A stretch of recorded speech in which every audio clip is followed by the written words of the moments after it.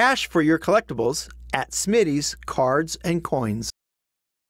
A two-vehicle accident occurred this afternoon on Pahrump Valley Boulevard and Bourbon Street.